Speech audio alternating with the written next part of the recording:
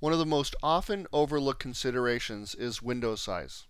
FileMaker solutions should only have one scroll bar ever, and that's only in list view, so you can scroll up and down through the list of records. Therefore, it's very important to determine the screen resolution of your users. So let me show you what I mean. This is a form view. You can tell because it's in form view. It's designed to show one record. List view is designed to show multiple records. So in form view, you need to make sure that your solution doesn't look like this on somebody's screen. They don't want to have to scroll down or to the right if their screen isn't big enough because you've made your window too large. We don't want that to happen. So it's very important that you start off by determining your audience, whether it's commercial or in-house. If it's a commercial solution, you really don't know what you're going to have out there. So you have to determine a minimum resolution.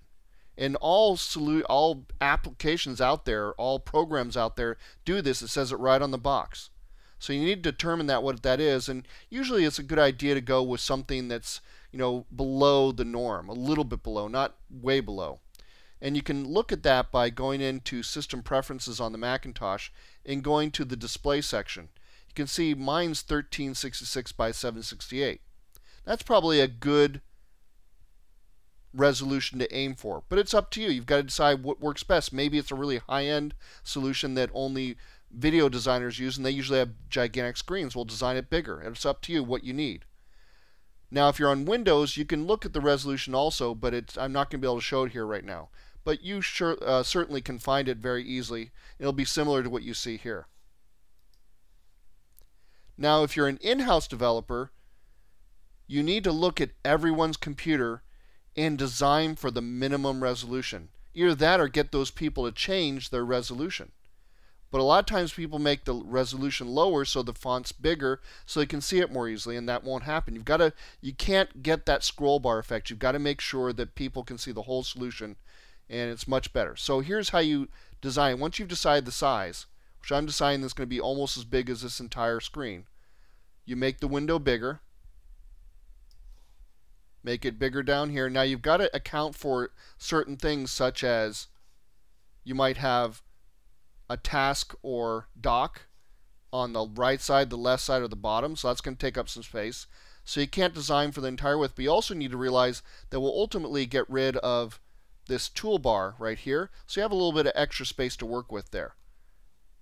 With that said, you've got to design what you think is the best size layout. So I'm going to make this a little bit bigger. Bring it down here. That looks pretty good. And then grab this little bar, move it over. And let's see how that looks in browse mode. Now you can see I've got a little bit more space to work with here, especially when I don't have the toolbars turned on. So we're going back into layout mode. And we'll make it a little bit bigger, and you might fiddle around with this, but every layout's going to be based on this, so you don't have to do this more than once because we'll duplicate layouts.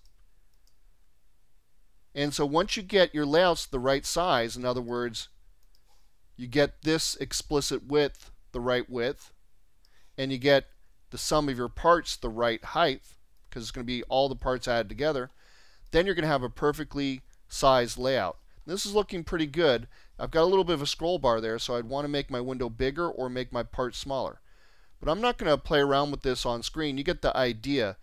Design your screen or design your window for the minimum screen so that you don't get those scroll bars.